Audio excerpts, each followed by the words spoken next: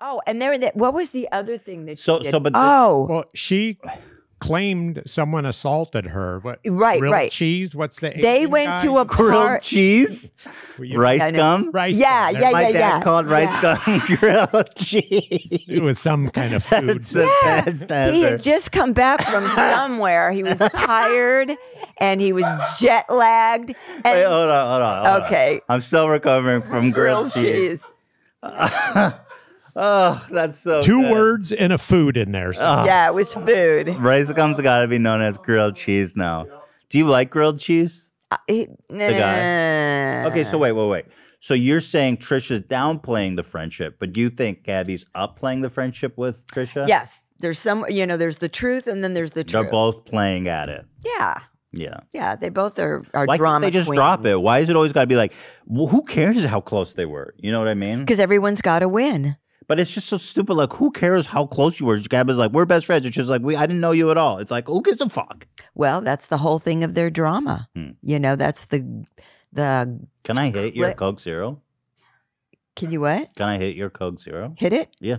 Yeah. Sure. Thank you. Is that one of the words? No. Oh, okay. Oh. That was a bra moment right there. A bro. That was not a bra moment. Was that a bra? You interrupted her to want to hit the Coke. That's a bra moment. Oh, well, she was. Oh, that's a bro moment, but that's not a bra moment. A bra moment. Bruh. Don't even try. Okay. The moment is lost. Oh, your lipstick's all over it? I got to pour it in a cup. Well, you can wipe it off. I don't have cooties. Is that here? Hold on one sec. So she went to this party with all of these vlog people, the squad or whatever. And this guy, this rice Let's call him guy. grilled cheese. Okay. This grilled cheese was tired and jet lagged. And she said, can I, can I record you? And that was the soda pop. And he said, no, please don't put this, let's not record this. And she kept on going on and pushing him. And it's like, he's tired, he's hungry, leave the guy alone. But she just kept on digging. And finally, he lost it, got mad, and whacked the phone out of her hand. The phone got broken, but she took it a step farther and said that he hit her, which he did not. Oh, so we were defending grilled cheese here today. Yeah. And Ricegum. And they even showed pictures of her knees when it was being recorded, that she had bruises on her knees before he had actually hit the phone out of her. She was trying to claim that he gave her the bruises on her. Yeah, she was like... He assaulted her. Yeah. But you can see in the video those bruises were already there. Right. Correct. You guys did some deep dive. This is good stuff. And the guy who we was sitting here talking to also responded to this and gave a very apparently truthful version of what happened, where he just grabbed the phone out of her hand and smashed it. But I think she was trying to set him up initially because I guess he is well known for rapping spontaneously, and she had accused him of like memorizing the raps and not doing it. So she was trying to embarrass him by sticking the camera in his face. And it's like, I don't want to do that. Past the breaking point. And people would have done the same. Do you believe that grilled cheese was justified in breaking the phone? No, there's no justification for him. He didn't think that either, phone, and he Venmo'd her like $2,000. Oh, he did. Yeah, he paid for the phone. Well, more than it was worth. Okay. But Gabbie, are we giving a shout out to Ricegum here and now? Grilled cheese, I'm on your side. Were we giving a shout out to him? Yes. Friend of the pod, I believe. No. He's an enemy of the pod. He's an enemy of the pod. Never mind. But no, are we giving him a shout out here? I don't like the guy, honestly. Not a shout out. But it was not. What don't you like about him?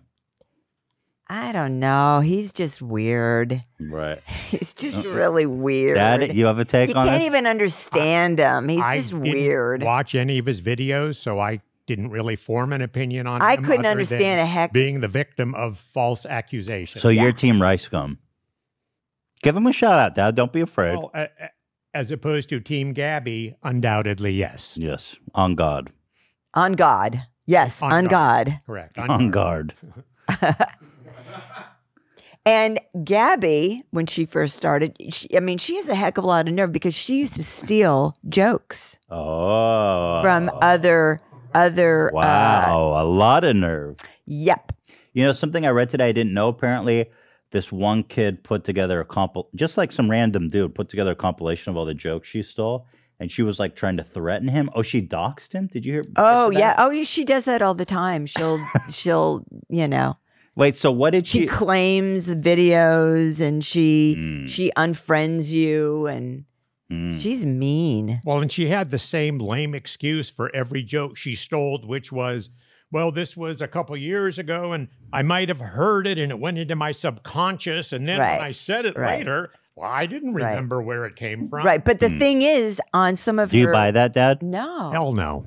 No, because on some of her vlogs or videos, she says, oh, yeah, I'm really familiar. I follow these guys. I think they're great. But then magically their jokes appear in her. Exactly. Oh, we don't like that. Right. I know Bo Burnham, friend of the pod. Yes, Bo is a friend of the pod. Had a joke stolen, among others.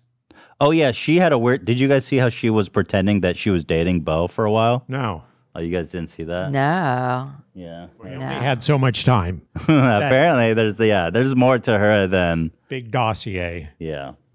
I will say one thing about Gabbie and Trisha that I kind of respect, and that is sometimes you see them on the video and they're all dolled up and they look very pretty. Yeah.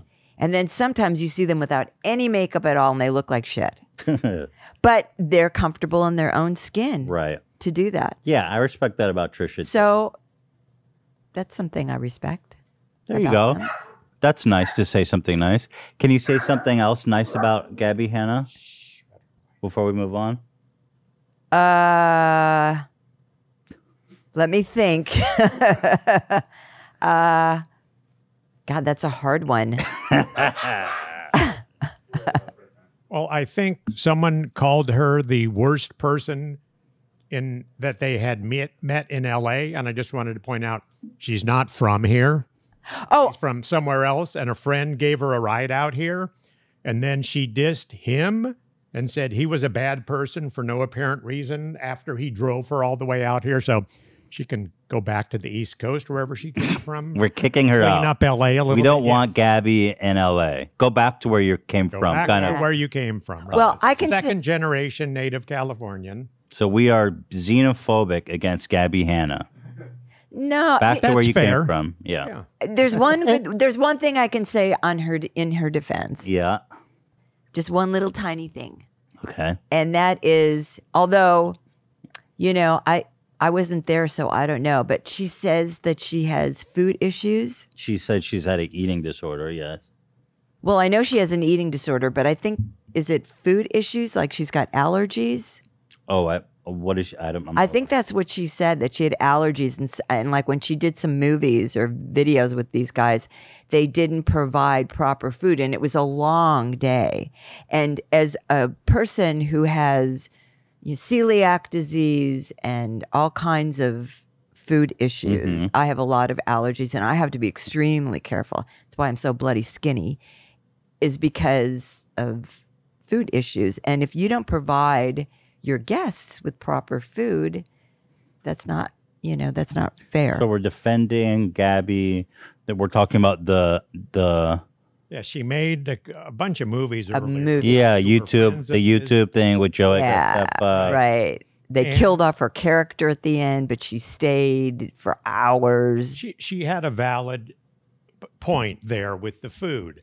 But when it came to other things with the script, and this isn't right. And the costumes. It reminded me of Trisha telling you she wanted a say in employees. No, you don't get a say. You're working for them. Right. Her costumes. Came to do a job. If you don't like it, leave. It's not up to you to make those kinds of decisions. And is there something you want to say, Mom? Well, there's a lot of movie stars. Dad and I were just watching the making of some of these superhero movies, what they have to go through with their makeup, and it's so uncomfortable, but that's a part of the job and you get paid for it, and you just suck it up and do it because that's part of the performance. And she was complaining about she didn't like the costumes, they didn't make her look good, they weren't comfortable. It's like, you know what? Be happy that you were asked to do it. Right. Suck it up. Very true. Yeah, it was Karen Gillan who plays Nebula, who has to go through hours of appliances on her face. Yeah, it's insane. So in short, you're saying Gabbie was a diva and a drama queen. She was a bit of a drama queen, a diva, and she should just suck it up and go with the flow. And so